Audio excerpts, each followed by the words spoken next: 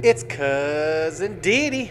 Alright guys, thank you so much for stopping by the channel. I really do appreciate it. Alright guys, today I want to get into the topic of the AR-15.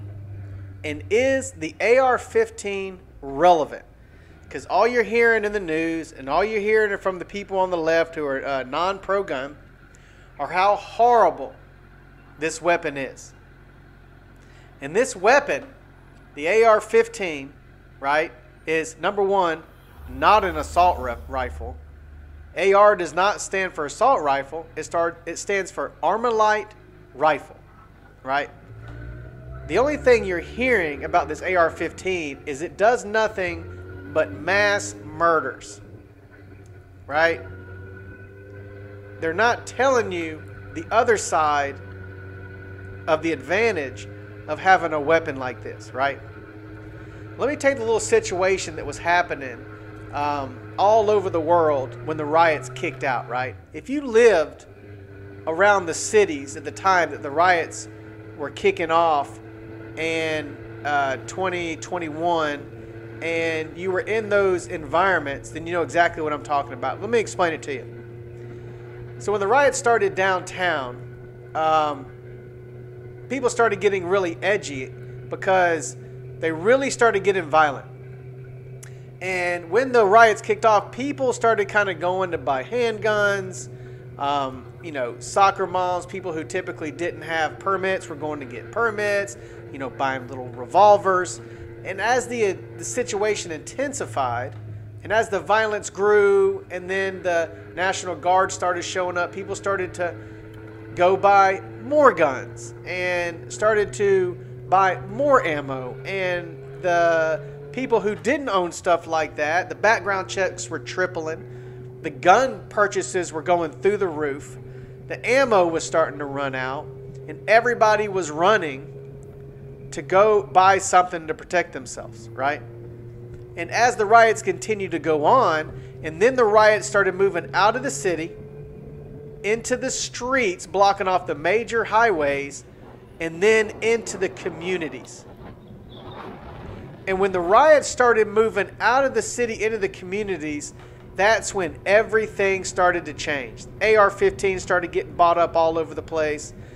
You walked into a gun shop, everything was gone. Ammo was gone.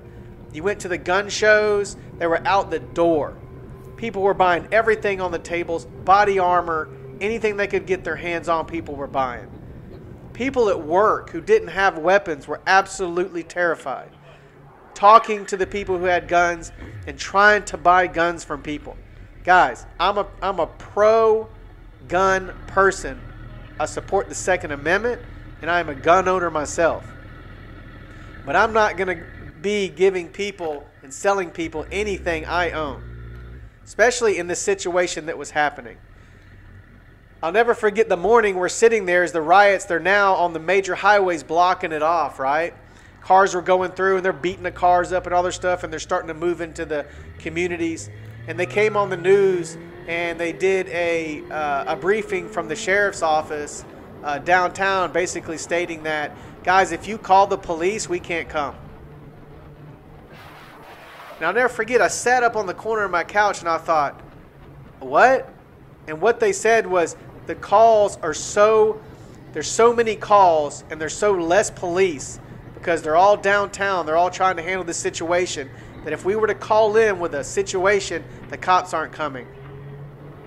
And when they released that on the local broadcast, people started to really realize that, oh my God, I'm in a situation where I can't defend myself. I'm in a situation where I'm going to have to take stand in my home to defend my family against people coming to kick my door in and trying to hurt me and the people that I love the most. And I had an AR-15, and the AR-15 is the weapon that I felt most comfortable with.